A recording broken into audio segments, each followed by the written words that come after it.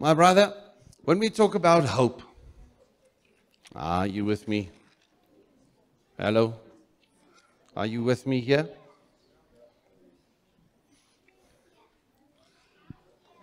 Then we see that my soul will be addressed by my spirit. Remember we said, you are a spirit, you have a soul, you live in a body. True? When you die, it's just you're going through and you receive the best body. Are you with me? When in Adam and Eve we ate from the tree, God said you will surely die, and immediately death came in their spirit and its body, soul. And so me and you, we can have all the good works, we can all have all the nice works, but unless you are not born again, you cannot enter the kingdom of God. So at the end of the day, that is my spirit that is in a state of death. Even you find a guy out there, his soul can be very holy, but by God's grace, let's thank God for His grace over our lives, that somebody gave us the truth, so that at the end of the day, the rebirth of my spirit came in. Amen. And then 2 Corinthians 5, what do we always say? Everything became new. We are a new creation. Amen. And as a new creation, my spirit is perfect. Perfect. Perfect. But my spirit is immature.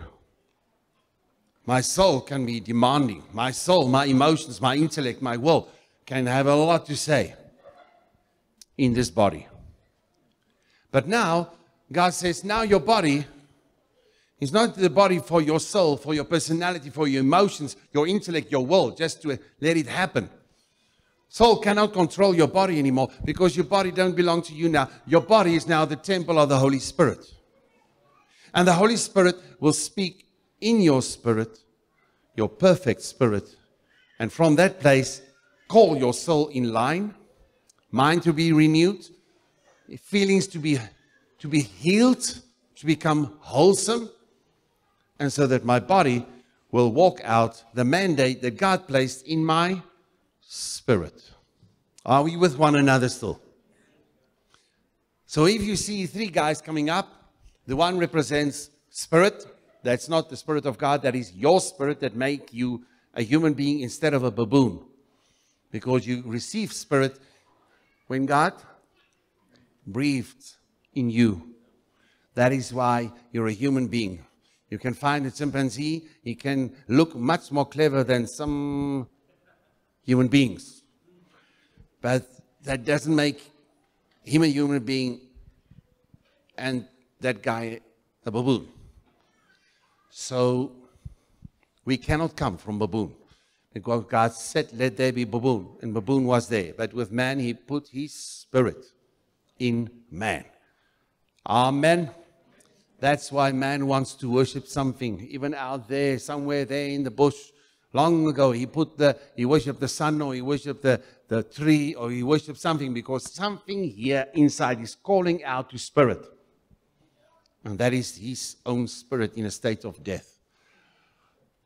Okay, so Holy Spirit will speak into your spirit. So at this stage, a body, soul, spirit, are you going to have an entrance, or no, I must just explain who you are.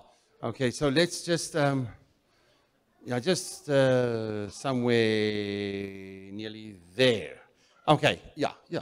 So, John Dean, the tallest one, he's playing the role of your spirit. Playing the role of your spirit, reborn, Holy Spirit is speaking into him, and he must call soul, that's Niku, the one in the middle, he must call soul in line. I'm being demoted.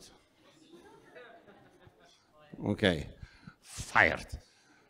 Soul. So Mr. Soul must come in line. That's your, say again, will, emotions, and intellect. Okay? And body must walk it out. So this is the inner dynamics of me and you. Inner dynamics of me and you. So just quickly come here. Let me just, because they're going to do 3 or 4 times. We must give them something to do so that they can focus. Amen. Okay. So Hello? The Word of God says, when you became reborn, Spirit is reborn, then suddenly the Word of God is two-edged sword. Hey? And the first thing, he can divide, he can cut between what is soul and what is spirit. For the first time, you can identify what God has placed in your spirit, because the Word says we have the mind of Christ. Where? Here's the mind in soul. Mind is here. Here's the mind in soul. But you have the mind of Christ where? In your spirit. You have God's mind in your spirit. You have your mind in your soul. Hello? Amplified says you have the mind of Christ and you do hold the thoughts, the feelings, the purposes of God. Where? In your spirit. So if soul is in tantrum with opinions or with issues with somebody or this or that, or don't feel inferior or superior or this, there can be a hell of a lot of war happening in soul. But at the end of the day, if soul, your mind must be renewed. How? Through the Word of God. Through the Word of God. Where Holy Spirit gives testimony in my spirit. First of all, crying out, Abba, Papa, I'm a child of God. Hello? Sorry, guys. Yeah. Are you with me? So there's some dynamics, some things that need to change. Because at the end of the day, my brother, my sister, the hope of glory, Jesus Christ, is in your spirit. So the fullness of hope, the totality of hope is living in you. Where? In your spirit. So you can lose hope. I lost my hope. Where? In your soul. So feel he has no hope. Your soul feels, but this is not right. That is not right. What the devil is waiting for you to say, I have no hope. Great. As long as soul can tell such a lie, because that's a lot of rubbish, because you have hope. He is alive and living in you, in your spirit. But if the enemy can deceive you, so that you will say, when you are going through a tantrum or going through depression or going through negativity or whatever, that you say, I have no hope. I have no hope. But is it not Christ, the eternal hope, living in your spirit? How can you say that? Truth, the hope is in you, Jesus Christ, in your spirit. The facts, you feel you have no hope. And you can say, I feel hopeless. I feel this, I feel that, because you acknowledge, you're honest about some facts. But the truth, you will never, ever, ever, ever, ever lose hope unless God leaves you and he will forsake you. And God said, I will never leave you, I will never forsake you. That means hope will never leave you, hope will never forsake you. Amen. Let's say that hope will never leave me, hope will never forsake me. So give them a hand. It's over to you guys. You know, we're not actually allowed to skate in church. But let's give it. No.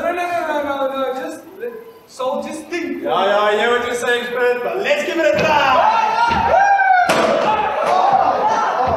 But if we don't pay, what happened? It's you. Your voices in my head. Yeah, but we planned it. I had it all planned out. But once again. Couldn't get it right. You always do this to me. No. Okay. Did you even open your eyes? It's okay. Should you not see? Your eyes are open? Yeah, even God could have done it better. Which yeah. I don't care about drinking. Yeah. I wish you could do it like him, but no, you can't. Every time, we're talking. I can't believe we do it and then you don't get it right. Then I say, then I get this great plan, this great thought, we're going to go, you know what? And then you fail. You always come with those like this. Going off the stage, doing this and that. I'm done. Let's just leave it alone. I don't know why we keep on trying. Every time we try, we fail. Every time I get a new idea and you can't just let us do it right. Do you want to break your nose? We have a beautiful nose. But you want to break our beautiful nose. No, listen, please. So, I want to tell you a story. Do you know that life is many times like skateboarding? You know, we get on skateboards every single day in our emotions, in our circumstances, in our situations, and we get on that skateboard. Yeah, but you know what? The skateboard we have is not right. I told you can't buy the cheap one. It's not. If you buy cheap, you buy twice. Now we're falling. So, you don't get this twice. So, buddy, it's not physically that I'm speaking about. It's in your situation, your ordinary life. So, you are going to encounter these things. You're going to encounter emotions and feelings and situations. And then you know what? Sometimes it's risky. And you're going to have to get on the skateboard. I need to take a risk, yeah. We have to. You want us to take risks? Did you see what happened? No, no, when he tried to go off the stage, he almost broke this arm of his. We're not going to take risks. I want to say so that we don't take a risk and it's going to end bad because we have the Holy Spirit. That is our trainer for life. And He guides us step. But that's easy to say. That's not how I feel. Every time we try, we fail. It's easy to say the Holy Spirit is not trainer. But when we physically try, the body does it. I think He should train. I think you should do a bit more. You look like Tony Hawk to you. No, not at all. Okay. That's the problem. Why do you always put this on me? So, let's read the scripture. Tell body to read Psalm 42 verse 11. Out of the Bible. Yes, out of the Bible. We have a Bible. We have a Bible. We had one like, when was it? 5 years ago? Yes, sir. Yeah, I saw it. I think it's on the shelf somewhere. Yeah. Oh yeah, yeah it is. Under the table. There, the dusty book there. Daar is die tafel en daar is die tafel. Just take some dust off. Psalm 42 We verse should 11. really try to read this book a bit more, eh? Psalm 40. Where's that? The back. Revelations. Dragons. You want us to read about dragons? Old Testament. Old Testament. Old Old Testament. Testament. Where's that? Like in the middle of the Old Testament, after Job. Oh, that's in the Is it middle. Psalms? After Psalms, yes. It's like a book with like 100 and something chapters. Psalm What's up? 42 verse 11. 42 verse 11. Yes. What does it say? Why are you cast down, O my soul? And why are you disquiet within me? Hope in God. What? Hope in. Yes. Did you read that with your own eyes? I told you I can see. Did you not hit your head when you fell down? I can see. It It's says, not in my head. it says, so our spirit that's busy preaching to me the whole time, he's actually allowed to preach to me. It's not about preaching, soul. I don't want to preach to you. I don't want to do these things just because I like you. It's about me wanting to help you because I hear what the Holy Spirit says. And I don't want us to be stuck in this thing the whole time when we feel depressed, when you feel like you have. But it says that I should put my hope in the Lord and not be downcast. Yes. But I feel downcast. I feel that when we try, we fail. Again and again and again and again. So, body, we're gonna Every time we try, We're going to have to work together now. If we want to put our hope in the Lord, it's not going to work if one of us do it. All of us has to do this. So can we try and put our hope in the Lord? Must I do? Well, if that scripture says it, then it's All of probably true. All of us. It is well with my soul. No, that's not how I feel. I don't feel like it's well. How can you say that? It says it here. No, so we have to sing it in faith. It doesn't mean that when I get on the skateboard that everything is always going to be fine. So everything is not always going to be fine, but we do it with the Holy Spirit. We step out in faith. We sing it in faith. Even though you don't feel it, we sing it in faith. Okay. So maybe just read the scripture one more time. Okay. And listen. Let's read it one more time. Why are you down, O my soul? And why are you disquiet within me? Hope in God. Okay. So if the word says it, Spirit, I hear what you're saying. I don't always feel like it. I don't always want to. Yes. Sometimes I really feel like I don't want to take a chance again. I don't want to get hurt again. But we can do this. Let's put our hope in the Lord. Soul, bless the Lord, oh my soul. Oh my soul. Worship His holy name. Sing like never before. Oh my soul, we worship Your holy name. Okay, Spirit. I hear what you're saying. I think let's get that skateboard and let's go try again another day. We can do this. Let's put our Yeah, let's do this.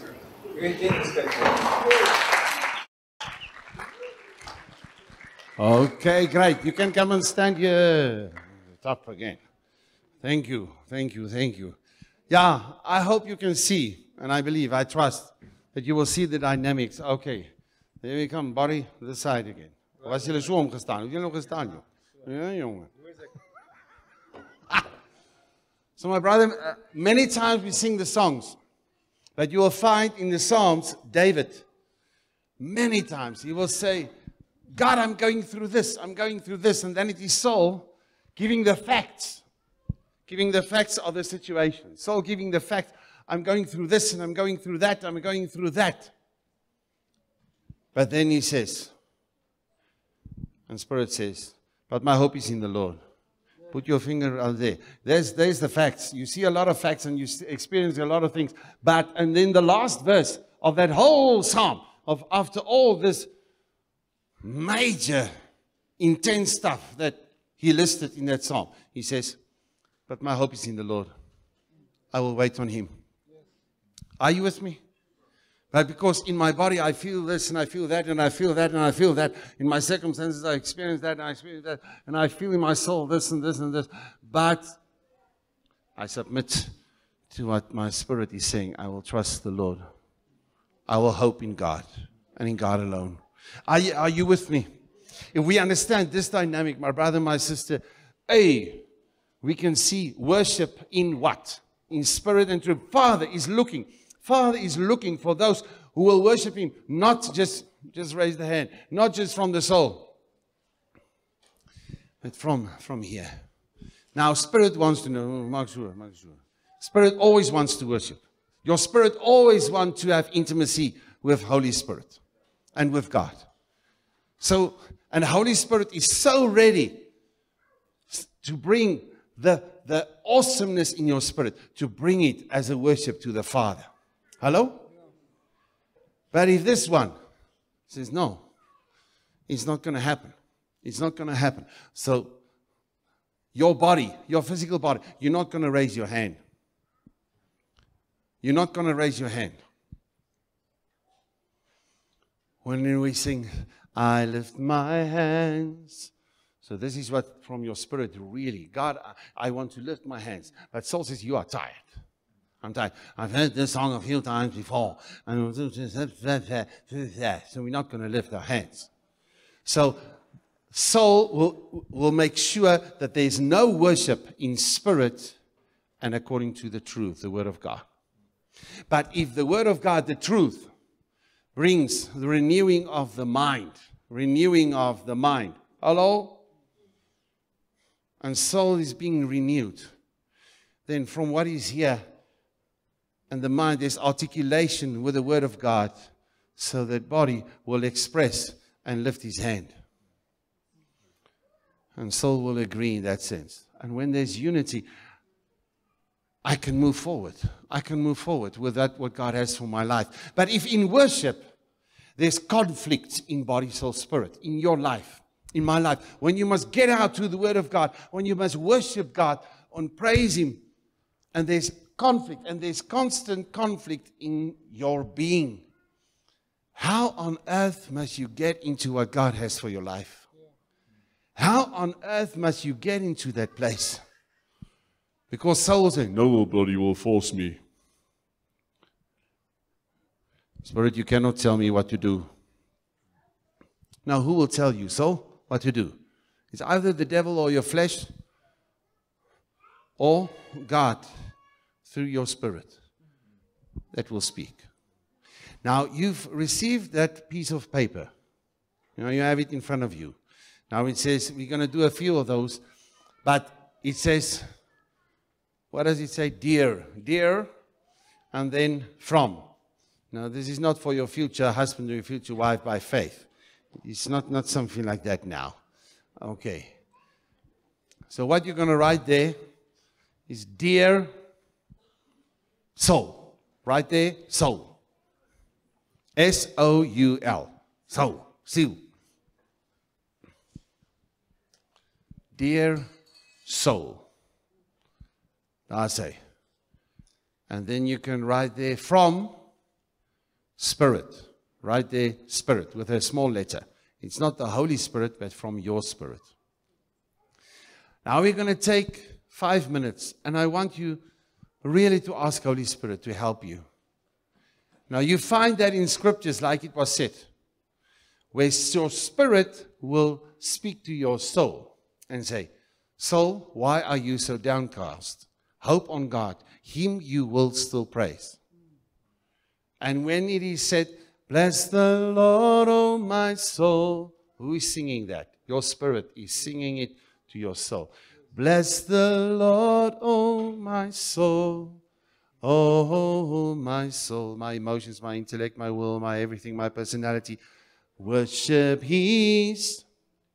No, you. Worship His holy name. So if I'm spirit, donkey. If I'm spirit, I say, bless the Lord, oh my soul. That's you. Still you. This is all in you. You, as your spirit, telling your soul, oh my soul, worship His holy name. Are you with me?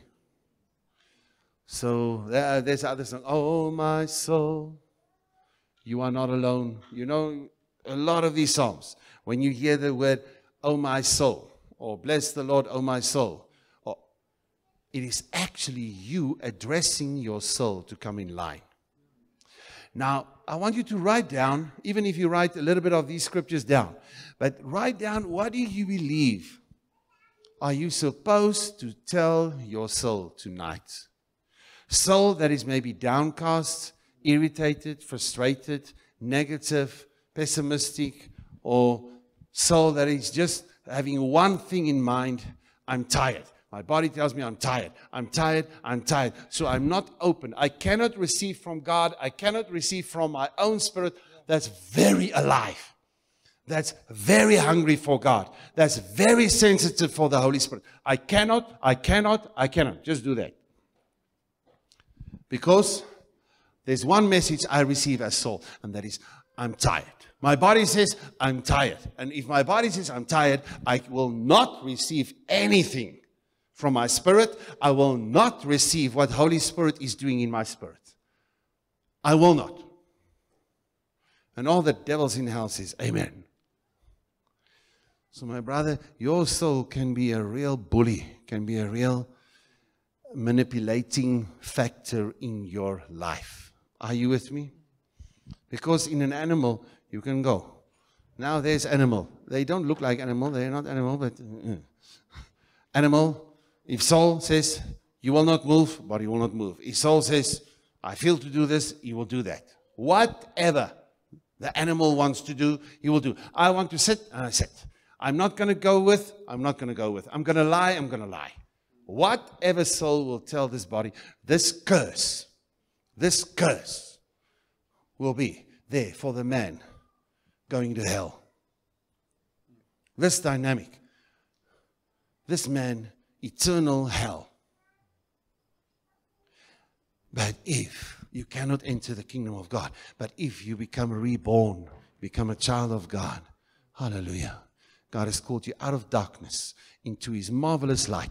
And so you better fall in line. And so that body, you will come in front of you, you will bow down, you will walk out what God has placed in the spirit, in His spirit. Okay, thank you. Give them a hand. All right. So I'm going to give you 5 minutes.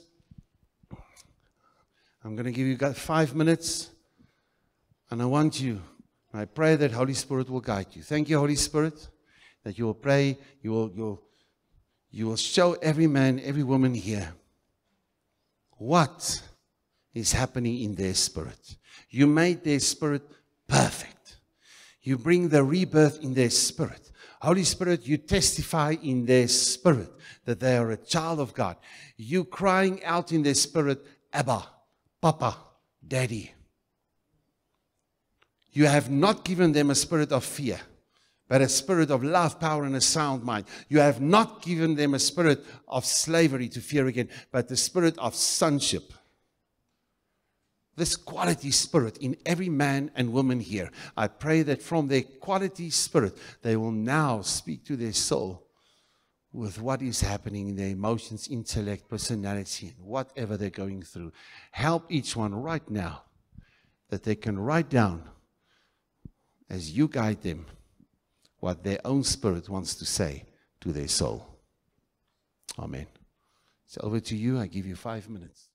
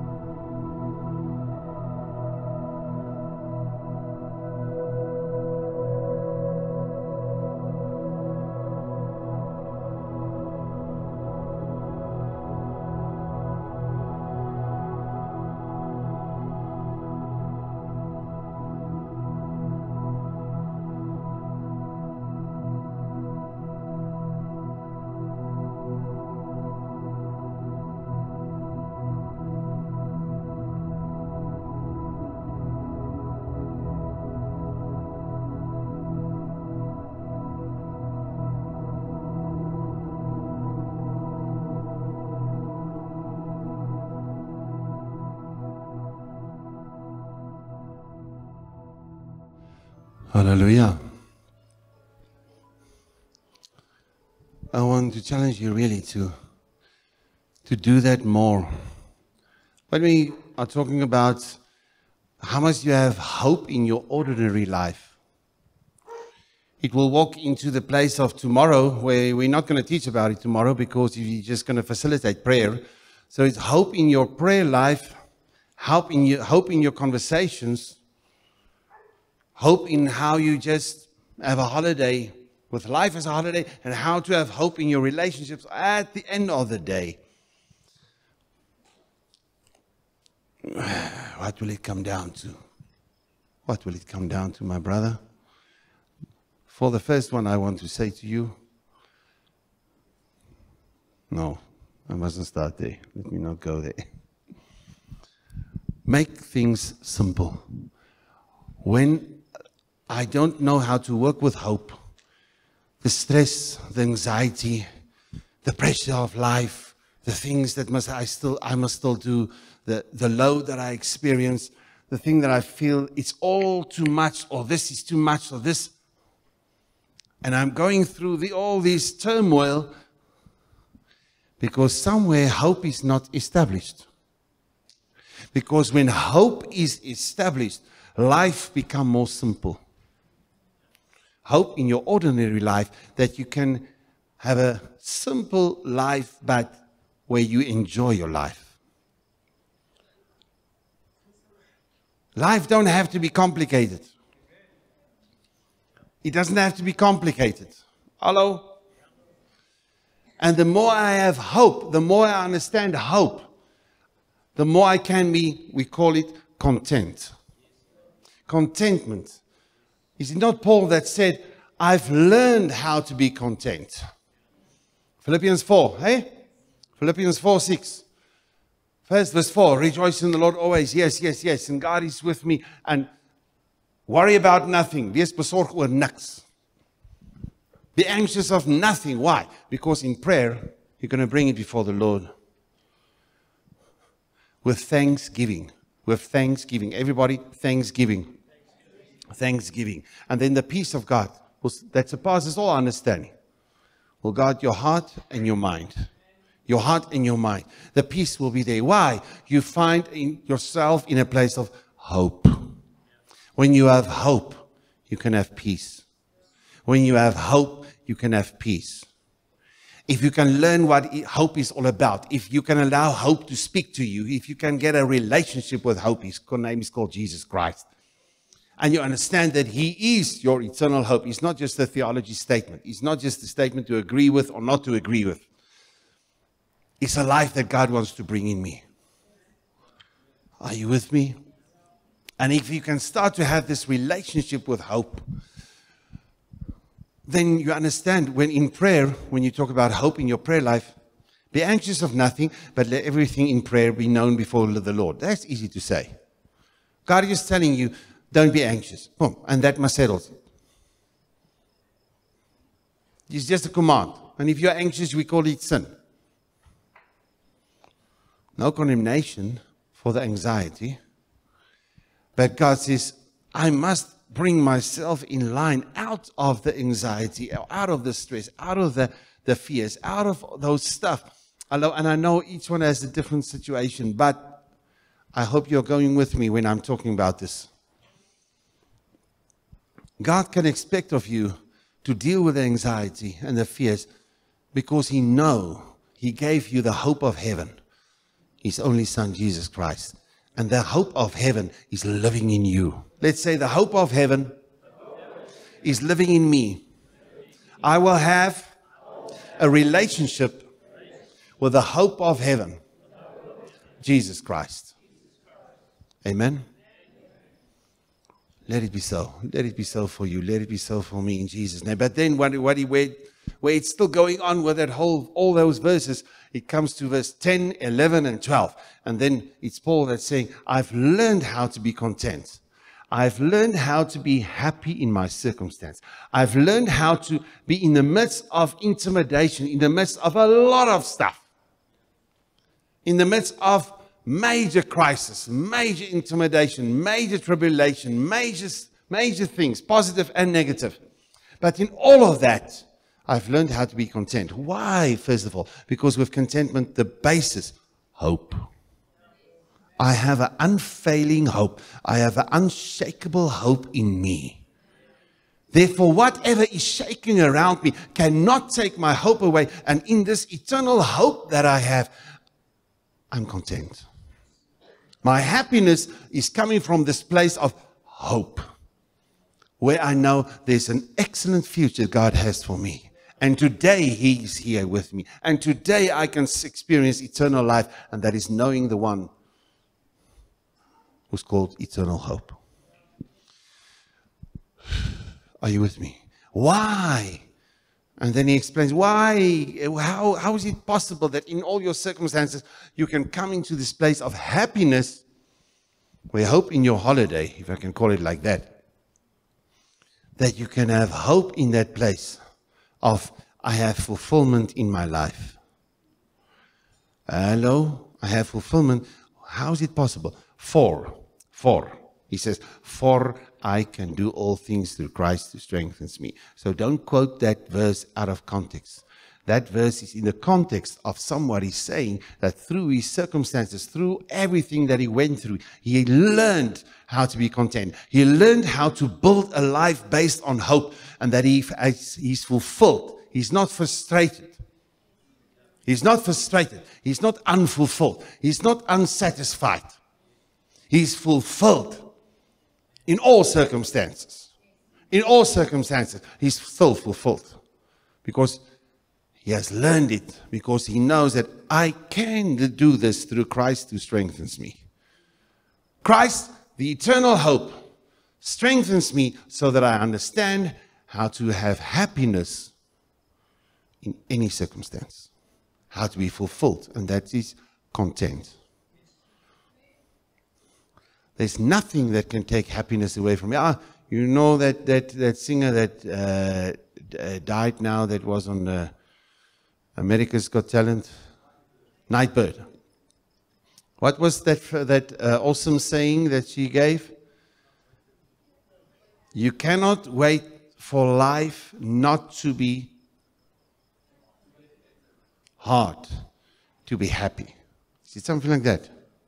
You cannot wait for life not to be hard to be happy. And that was a lady with cancer in right through her everything, and she just arrested everybody. And her testimony is in Christ.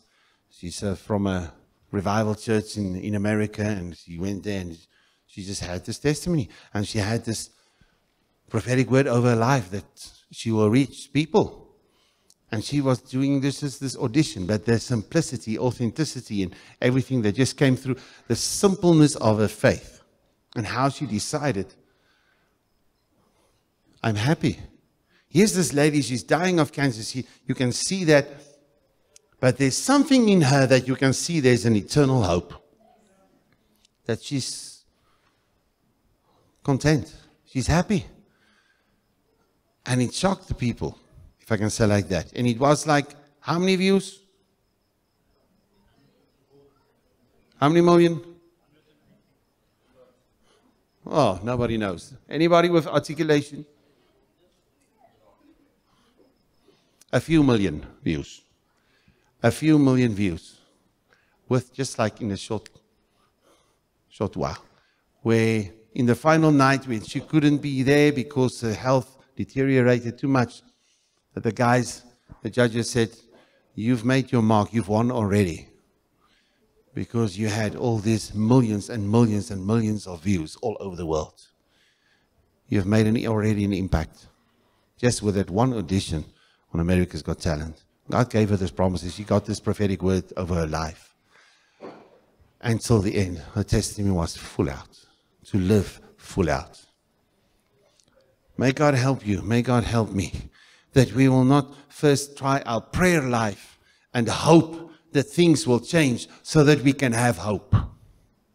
It's not hope that things will change. I hope this prayer will work so that at the end of the day I have hope because the prayer worked.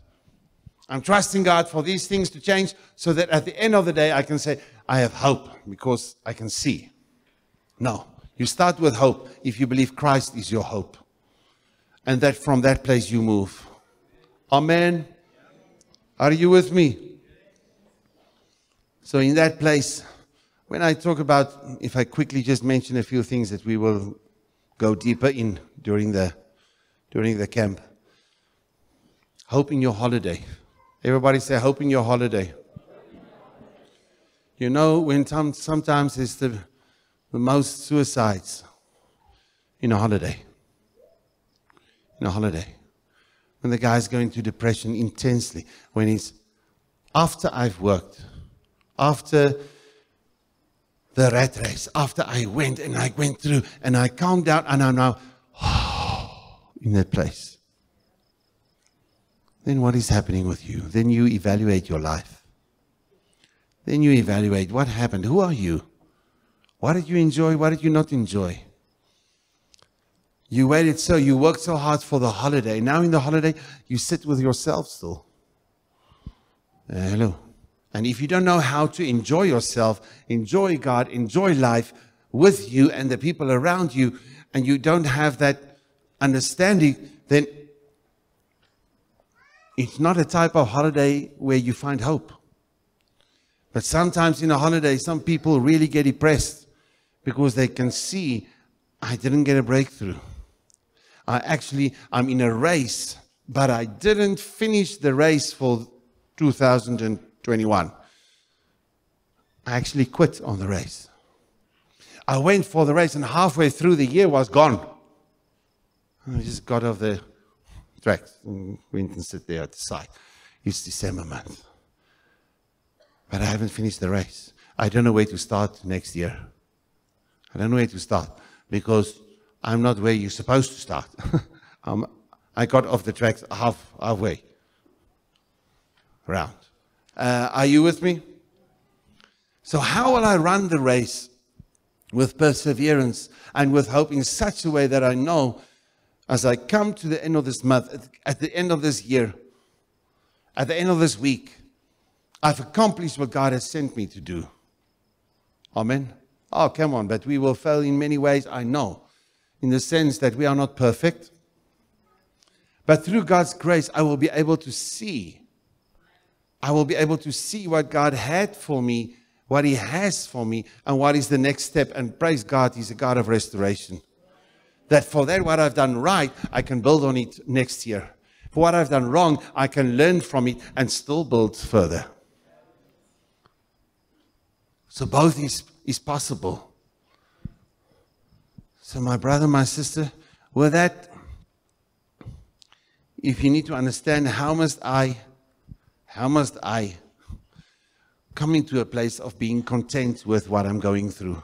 How must you not moan and groan? How must you get out of that place so that you can be content? One thing, everybody say thankfulness. Thank God. When you can come into the place to thank God, you can come into the place of contentment. Let's say thankfulness, establish contentment that's based on hope.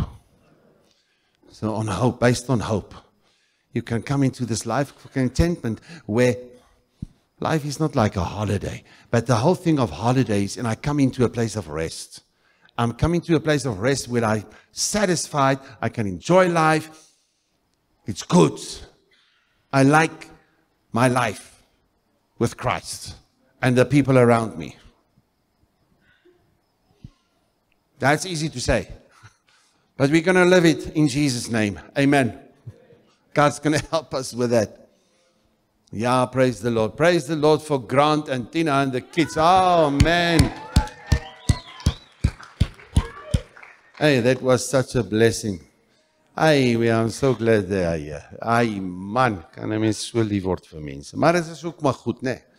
Praise the Lord. Ay, ay, ay. Now, where am I now? Holiday. Holiday, holiday. Hope in your holiday. My brother, my sister, sometimes hope is too much just a serious thing of, we are serious. I hope this will change. I hope we will get the breakthrough. I hope. And so hope is a serious thing. No. It's especially in the time. Especially in the time. When I'm finished with the race and it's a time to chill. In your chill time, hope must be there. In your chill time, it's not when the rubbish temptations and the negativity can come to the fore and the depression and all those other stuff. And you evaluate yourself, you give yourself 2 out of 10 and you do this and the enemy starts to play around with you. Oh, it cannot be. But if you understand the contentment, how to enjoy your life, enjoy your God, enjoy the people around you in spite of whatever. Yeah, that's great gain. Great gain. Contentment with godliness is great gain, the word says. You have such a profit. There's such a profit in you. There's such a prosperity in your life when you know how to be content. You prosper. You have prosperity in your life when you know how to be content. That's what the word of God says. Hallelujah. Are you with me? Okay. I'm all around. We're all right. Ordinary life. We're talking about the ordinary life tonight, actually. Hope in your ordinary life. That when you're on holiday, when you're on this, when you're in a challenge, you can just enjoy life. Ecclesiastes 12, verse 13. When it says at the end of the day, remember we spoke about this 3,000 times already, that this man says everything is vain, vanity, vanity, vanity. Alles te vergeefs. It's all, what's the other word? Not vanity, but meaningless. Dankie. It's all meaningless. Everything is meaningless. Now, what type of contentment is that? What type of hope is there when you say everything is meaningless? Everything is meaningless. Everything is meaningless. But at the end of the day, this man with this major lot of wisdom, major lot of women, major lot of wealth, where the other people come and look, Queen of Sheba come and look at all the wealth of this man. Everything a man could want for in the flesh out there. And at the end of the day, when he says everything is vanity, he brings something very simplistic just out. And he says, I've seen nothing better than somebody enjoying his life, the fruit of his labor, and enjoying it, even with friends. Are you with me? I must not go in this now. And then right at the end of this book, he says, there's only one thing. The duty of man, what is expected of you as a human being, what is expected of you as a child of God is fear God and keep His commandments. Let's say, fear God, keep His commandments. What does that mean? I respect my God, I will do as He says. Let's say, God, I will respect you, and I will do what you ask me. That is the duty of man. After this man's whole life with everything that he got, the desires of his heart, everything, all the desires was given to him. And many times just out of a place of wisdom even. He comes and he gives this simplistic principle. Tomorrow, my brother, just decide tomorrow, I will respect God and I will do as He tells me. I will respect Him. So you don't, like we said last week, it's not first of all to have the faith to do it. First have the respect to do it. I must have the faith to believe I'm excellent. I must have faith to believe I'm excellent and I'm valuable. No, you must have respect for God and then you take it. I respect His opinion. And His opinion is I'm valuable, I'm excellent. And if I respect His opinion, I choose to take it. I'm valuable, I'm excellent. Let's say I'm valuable, I'm excellent. I believe that because I respect my God. And I respect His opinion. Don't go and have the arrogance to have a fight with God about His opinion about you. Amen. We leave that one side. And from that place of respect, I find hope. When you respect your God, you find hope. You find hope. So when you go into situations, just first decide, who do I respect the most here? And you won't believe it. For the one that you respect, you will make time to hear what he has to say. If I only respect the opinion of JP, for the rest, wara. I will try my best to find it what he is saying. I will try to all the rest so that I can hear what he is saying because I respect his opinion. Doesn't mean I believe at this stage perfectly everything that he says and I understand what he's saying and why he's saying it and what is his heart behind what he's saying. But if I say, I start with, I respect his opinion above everything, then why will you wait on the Lord? Because you respect him and you respect his opinion. And from that place of respect, I have hope. I have hope. I have hope. If you have no hope in God, why are you praying? Why are you speaking to him? But from a place of hope, you pray. God, I come to you. Why? Because your hope is in God. Now, when the word says, wait on the Lord, it has to do with hope. My hope is in God, that's why I wait on him. Now, interesting, you can write it down, Isaiah 40 verse 31.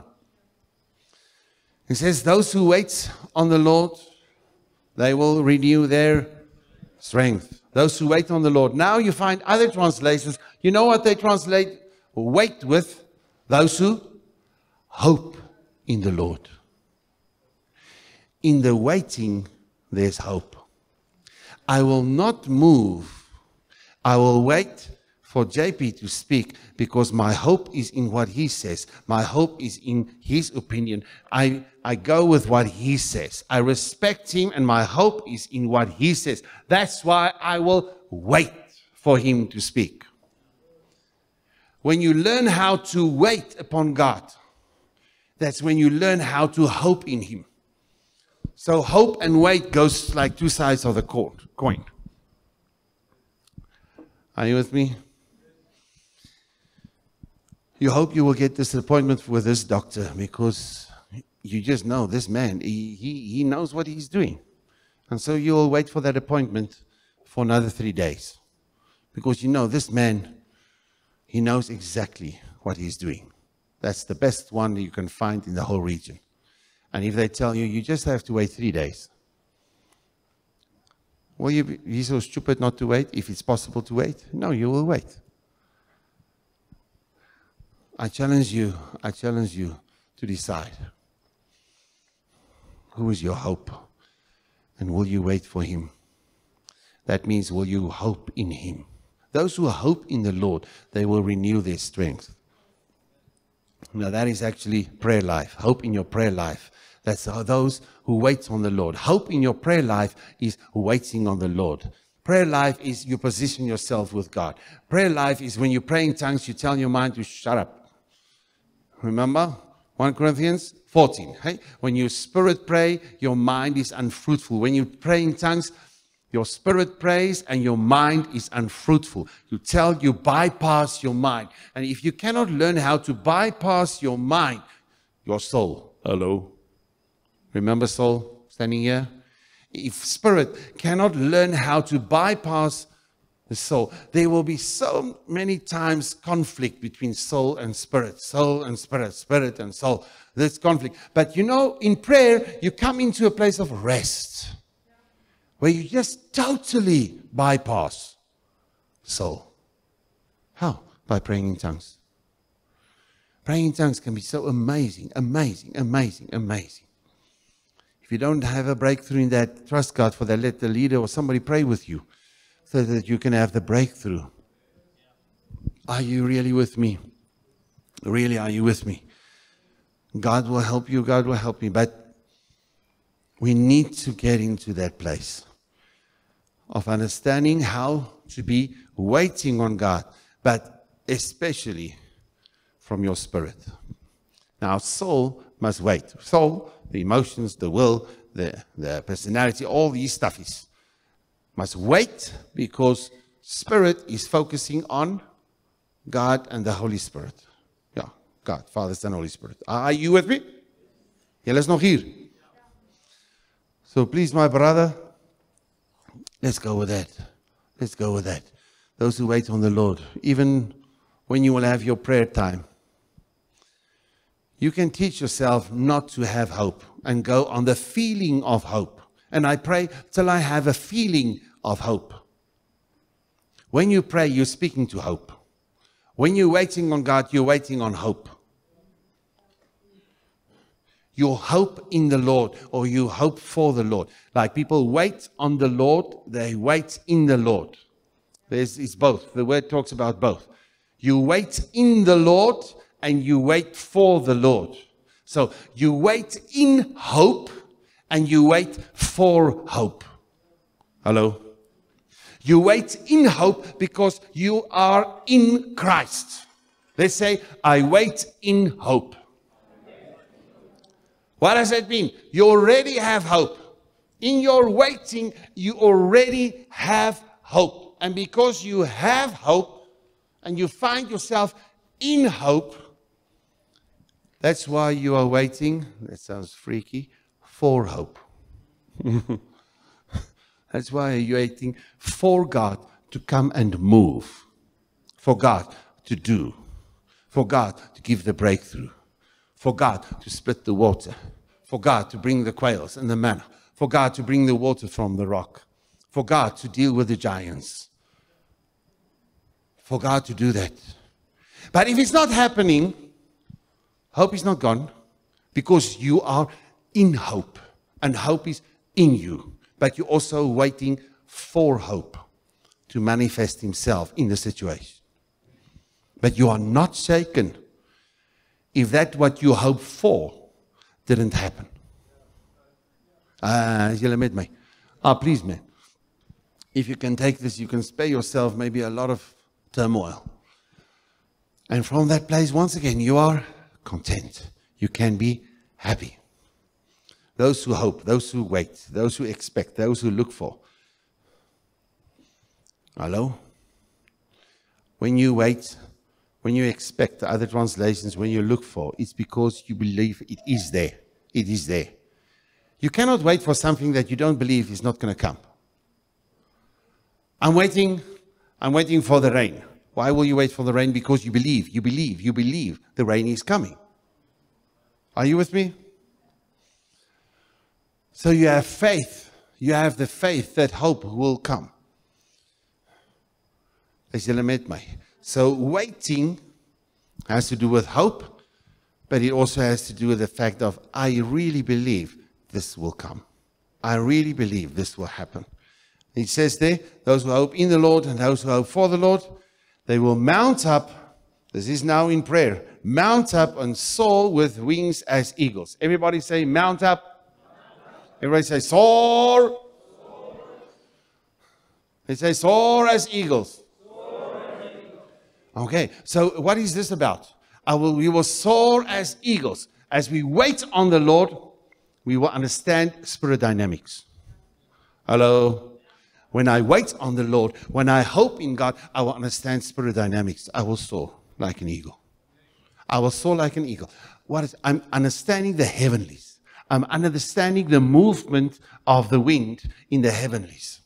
I'm understanding the movement of the spirit in the heavenlies. I'm understanding the movement of the demonic sphere in the heavenlies. I can understand when the demonic presence is coming in, or when it's demonic, what is coming to me, even though it looks perfect, but it's demonic. When you wait on the Lord, when you understand how to be with God, and you find your hope in Christ, God will open that dimension for you. Eagle. It's just in the eagle. It's just there. That thing of that dynamic is built into that eagle, that at the end of the day, a little bit with the wings, but just like that, and then you will understand the wind. Doesn't matter what storm comes, doesn't matter what comes his way. There's a dynamic in the heavenlies that you just can understand. It's destined for you. You have that capacity. It's in you to understand the spirit dynamics, the dynamics in the heavenlies. God created you in such a way that you will be able to understand it, but will you have the respect to wait on Him? Will you have the respect to hope on Him and hope in Him and wait for Him? Amen.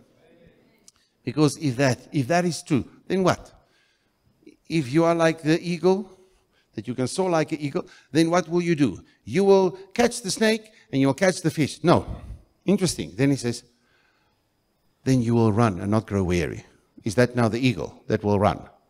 No. The eagle is the spirit dynamics. When you understand the spirit dynamics, you will run and not grow weary. You will walk and you will not faint. So my running, I will not grow weary. My walking, I will not faint. I will not. Why? Because the spirit dynamics over my life, I understand what's happening in the spirit. Because I'm coming from a place of hope. Because in hope, like the eagle, I can sit with Christ in heavenly places. There, hi, Mr. Eagle. I'm there. But from that place, I will not get frustrated. I will not just get irritated. I will come to know that prayer life is excellence. Prayer life can be excellent. And from that place, when I understand spirit dynamics, when I know how to soar, so that practically I can walk and I can run. Not I can fly. I can fly in the spirit. And if I can soar in the spirit, and I'm sensitive in the spirit, and I can work with the spirit, then I will walk, I will run, I will not grow weary, I will not faint. Oh. Hope in your prayer life. Hope in your prayer life. May God open this up for you. We can stop now here and we can just do some ring-a-ring-a-rosies for the rest of the camp, and great, we've accomplished what I believe we must do. If we can take this, if you can take this and give it to those around you. But first of all, once again, remember what we're saying now. You must speak it to your soul. You know, when you hear a teaching, when I listen to a teaching, when you hear a teaching, when we read the word, your spirit is taking it. Your memory, your soul will not necessarily remember it. But get back into it. Say, so Holy Spirit, what are you saying to me further? What are you saying to me further? If God starts a conversation, does it mean tonight He started to speak to you, and when we walk out here, God is finished speaking to you? Or maybe tonight in a session, when we are in church, like coming together, or when we have a teaching, or tonight have a teaching, maybe God just opened a conversation with you. Maybe this was just the introduction. And every time God would introduce Himself in a conversation, or God starts a conversation with you, you turn around and you walk off. That's wonderful. But during the conversation, you just walk off.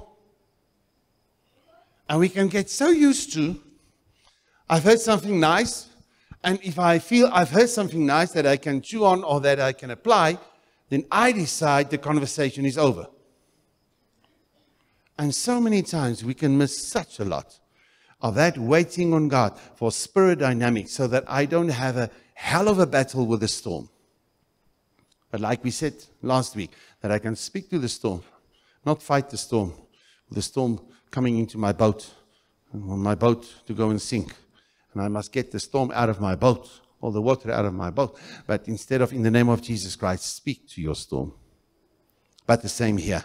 If I understand spirit dynamics, I can wait on God. If I can wait on God, you will run, not grow weary. Walk, you will not faint. Let's say, I'm going to run, not grow weary. I'm going to walk, I will not faint. Because I will understand spirit dynamics. How will you get there? Just simply wait on Him. Make it simple. Wait on Him. Wait with the word. Don't get frustrated when you don't understand the word. It's okay.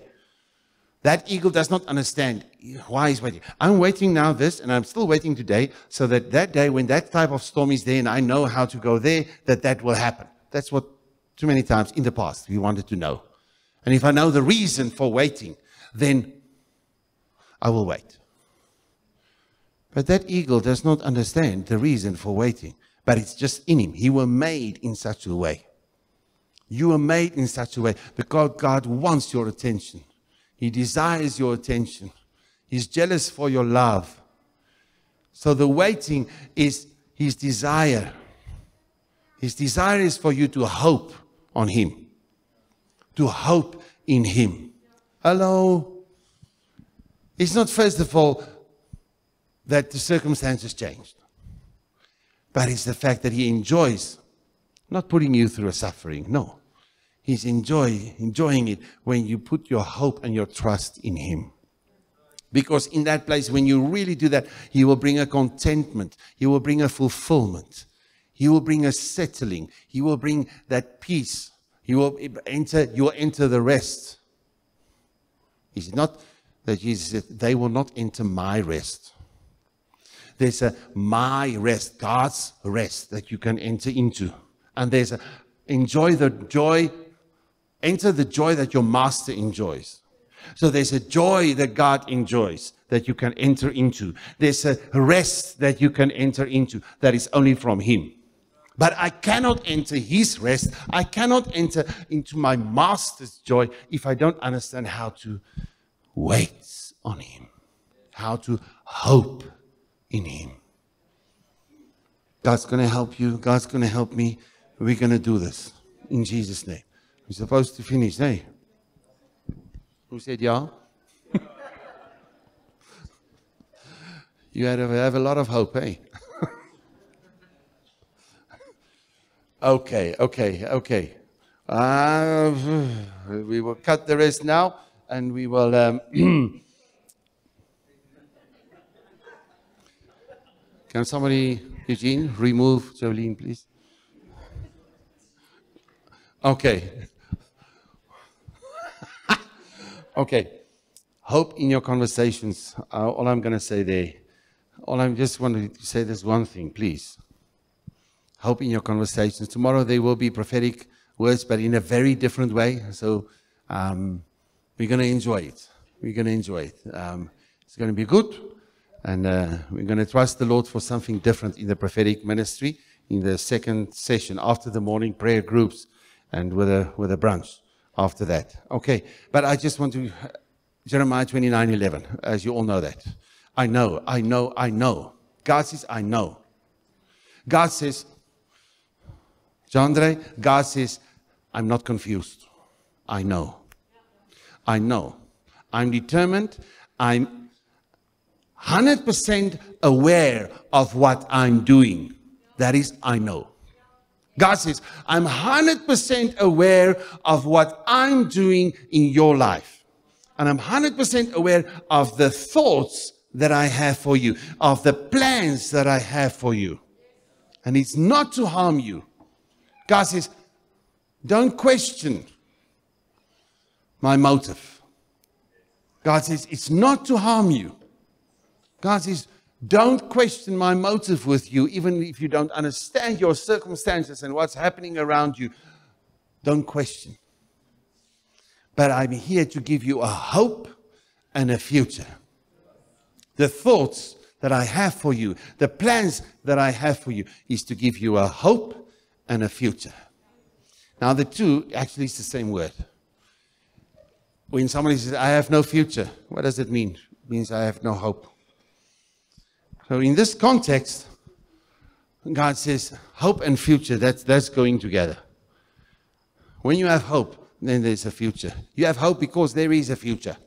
Hello? If you know Christ is coming again, speak that hope to one another and say Maranatha. Encourage one another with the words Maranatha. What does that mean? God is coming soon. Is it met me? God is coming soon. So encourage one another with that. Encourage one another by reminding your brother about his future. Remind your brother about His future. Remind yourself about your future, that God has an excellent plan for your life. It's not just some thing to say to everybody. It's not a thing to be believed by everybody.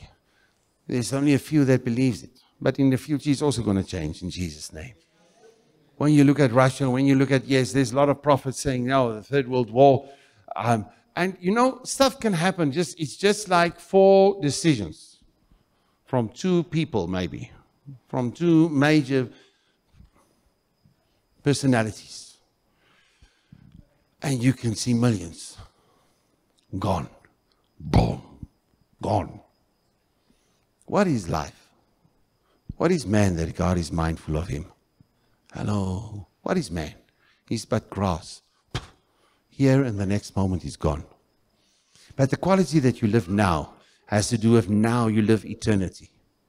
You live eternal life. That I give you a hope and a future. And that future has to do with eternity.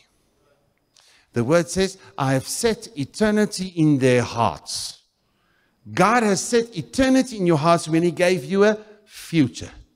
Because your future has eternal value. That is the hope in you. It has eternal value. Your future is eternal. Is julle met my? Can we go with that?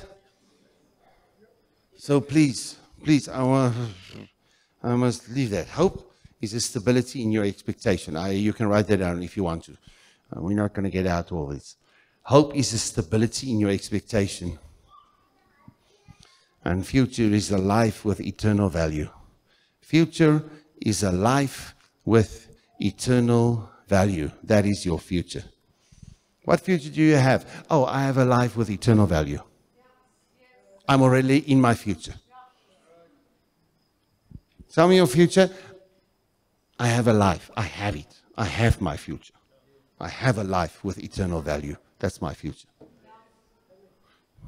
Is julle met my? Hope, I have a stability. Stability in my expectation. Not first expectation for goodies to change. But there's a stability. Now, if the word says, you must end up with that one. But we started late, hey? We only started 8 o'clock. What time did we start? Ryk ek die waarheid of nie?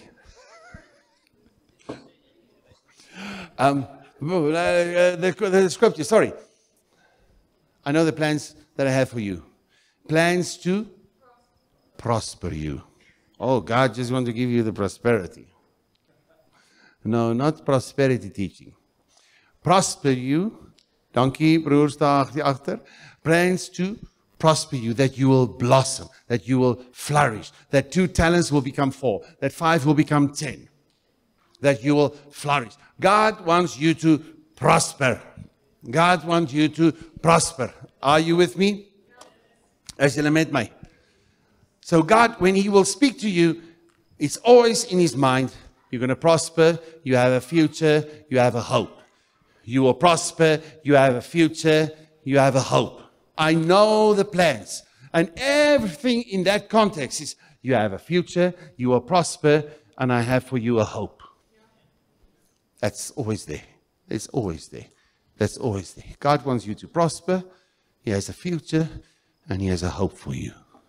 Now in this prosper, you know there's a scripture that says, and everything that man does prospers. What that man with his hand touches, it prospers. It prospers. Now, first of all, that's the hand of God. But how will your hand become like his hand? Well, what his hand touches, it prospers. Now there's a promise of a man that can live in such a way that whatever he touches prospers. And we're in love with that, Psalm 1. Psalm 1. We are talking about hope in your conversations. Hope in your conversations. My brother, you can sit with somebody and when you're finished with that person, you are miserable times 10. Hello.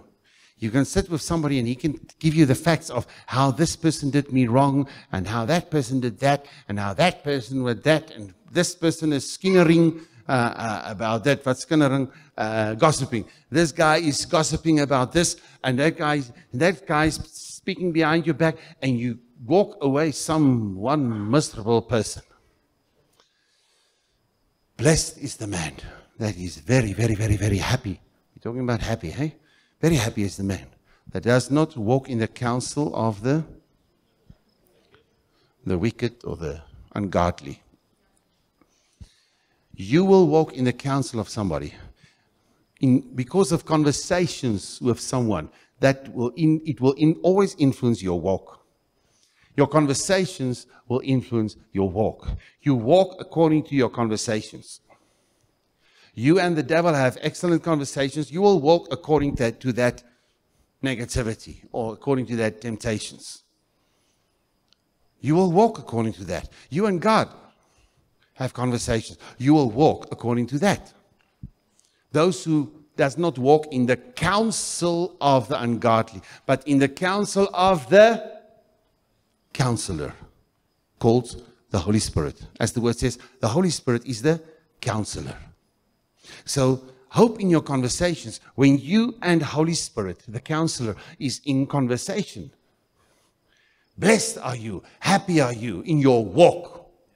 When your counselor is the Holy Spirit, your conversations, first of all, you are sensitive to what Holy Spirit is saying. And sometimes it's not commandments given. It's not commands. It's not rebuking. It's just conversation. Are you with me? God wil partykeer net met jou gesels. If you can learn how just to have also a conversation with God, a normal conversation, without some very serious stuff, that can be so awesome. Blessed are you, happy are you. If you walk in the counsel of the counselor, not the counsel of the ungodly. Secondly, we are talking about, and does not stand in the way of the sinner, but stand in the way that is called Jesus Christ. Counsel of Holy Spirit, stand in the way called Jesus Christ. I'm the way, the truth, and the life, God says. Amen. So I'm your strategy. Stand in my strategy. When you stand in Christ as your strategy, you are strategic. You don't have a strategy, you are strategic. Let's say I'm strategic. Okay? Because you are standing in the way called Jesus Christ. You are standing as a strategic man, a strategic woman, so that when you will act, when you will do, when you will speak, it will be strategic. Amen? Let that be so. And let that type of fulfillment, because there's hope in your conversations. There's hope there where you go. Né? Is dit waar? Let it be so. Not in the way of sinners. Sinners, sin is the word that means you miss the mark. You miss it. You miss it. You miss it. You miss it. You miss what God has for you. You don't even know that you're missing it. And so many stuff, you don't even know what you're missing. But God wants to give you the breakthrough. It's going to happen. And thirdly, he does not sit in the seat of mockers, scoffers and mockers. Ne? Hello. Where are you supposed to sit? Seated with Christ in heavenly places. So where are you seated?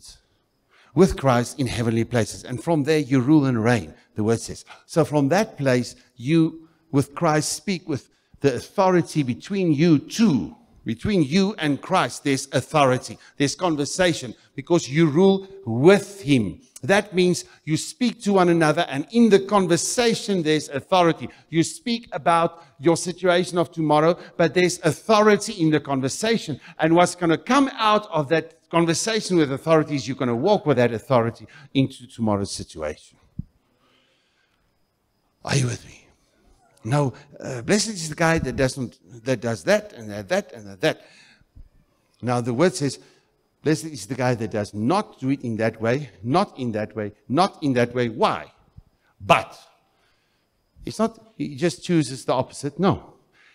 But he delights in the law and he meditates on God's word day and night. We are talking about the hope in your prayer life. We're talking about waiting. Waiting. When you meditate, it has to do with waiting. When you meditate on something, it's because you know there's a depth in it. There's something more in this. There's something more in this. When you have an expectation of there's something more, you won't believe it. You just find the energy, you find the strength, you find the focus, you find the attention. You can give your attention, you can give your focus, because you know there's something more that God has for you. There's something more that God has for you. I pray that you will walk into that place and that you will know there's something more that God has for you. When God opens up the Word, when you hear the Word, when you read the Word, when somebody prays the Word, you are immediately aware that there's always something more for you. There's always something more that God has for you. Tell your neighbor, there's always something more. Now I want us to pray. I want us to pray in groups of 4-4, 3-3, or 5-5. Can we just quickly, that we end off with that? You can turn around and pray with somebody that you've never met before.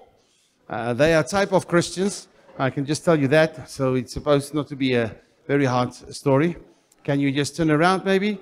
And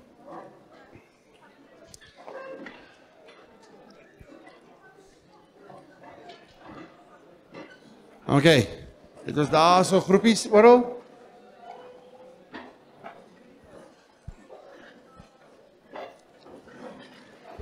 Okay, if everybody's ready.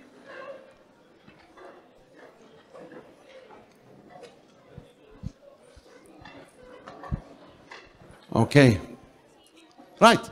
Are you ready? I'm going to pray, and then I want you guys, each one, just to agree with that person. Just to agree with that person. You say, God, I just declare, I put my hope in you. And for things that went wrong, I just come back to you. Where things, as you feel that, whatever is in your heart, to say, things that went wrong with my soul, I come back to you and I choose to believe the hope that you've placed in me. Hello? The hope that you've placed in me. Who's that? Jesus Christ. I will believe him. I will believe him. That's in my spirit. Help me to live from my spirit. Help me to get my soul in line. Whatever spoke to you, even if it's just 2 sentences, no problem. I just want you to seal it with the words from our mouth.